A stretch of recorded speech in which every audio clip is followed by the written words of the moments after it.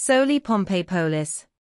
The city was founded by Pompey the Great in 64 BC, after his victory over the Cilician pirates, who previously controlled the area. Soli Pompeiopolis was strategically located close to the coast and soon became an important commercial center in the region. It was also a cultural center with its theater, gymnasium and other public buildings.